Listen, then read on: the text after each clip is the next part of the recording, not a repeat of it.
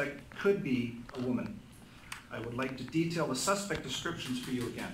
The first suspect is described as approximately 5'10" to 6 foot tall with a stocky build. We do not have a clear motive and no one has claimed responsibility.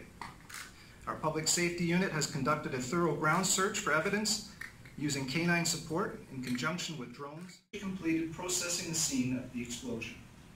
This was a highly complex process that involved the cooperation of multiple bureau and specialized units of the police service. And through any roads leading out that way.